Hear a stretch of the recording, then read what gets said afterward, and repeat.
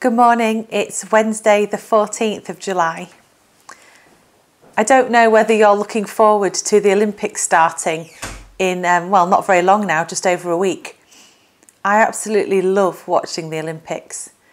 I remember when Oliver was very little, in fact I think it was the year he was born, waking up and sitting with him early in the morning, watching what had happened in the Olympics the night before, somewhere on the other side of the world. I think my favourite things to watch are the gymnastics. I'm always mesmerised that people can do that and swirl around and get their bodies in those kind of positions. And I really enjoy the swimming too. And even though some of the things that they do are for individuals and others are team sports, ultimately people are really just trying to get medals for their country, aren't they? For their team. So for us, Team GB. There's a passage in Ecclesiastes that I've been looking at quite a bit over the past weeks, and it's a couple of verses that really link with the Olympics, I think. So I'm just going to read you those. It's from Ecclesiastes chapter 4, and it's verse 9 and then the beginning of verse 10. Two are better off than one, because together they can work more effectively. If one of them falls down, the other can help him up. I don't know if you can remember the 2016 Olympics in Rio, but actually in one of the heats for the women's 5,000 metres, there was a bit of a scuffle and a few people kind of stumbled and two of the runners fell.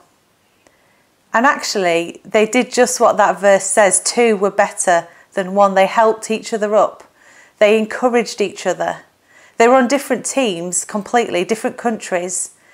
One of them was more seriously injured than the other, but both of them actually finished the race. I think the lady who came last was actually lapped. She was so far behind. And the officials of the Olympics actually awarded both women a place in the finals if they were well enough to run, and sadly they weren't.